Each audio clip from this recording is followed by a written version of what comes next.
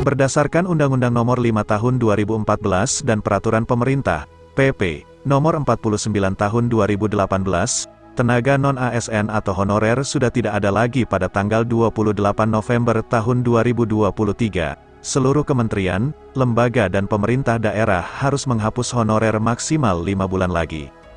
Padahal berdasarkan perhitungan Kementerian Pendayagunaan Aparatur Negara dan Reformasi Birokrasi, PANRB, jumlah tenaga honorer saat ini mencapai 2,3 juta orang yang tersebar di seluruh Indonesia.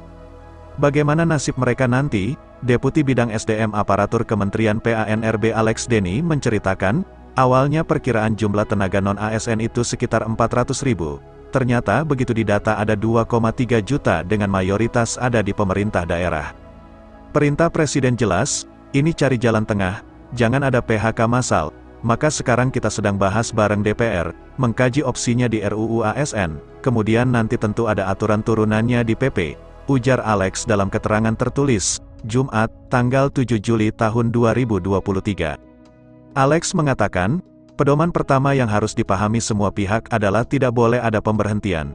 Coba bayangkan 2,3 juta tenaga non-ASN tidak boleh lagi bekerja November tahun 2023. Maka 2,3 juta non-ASN ini kita amankan dulu agar bisa terus bekerja, tegasnya. Sehingga, lanjut Alex, beragam opsi dirumuskan. Skema-skemanya sedang dibahas, yang sudah final adalah kesepakatan tidak boleh ada PHK. Bagaimana skemanya?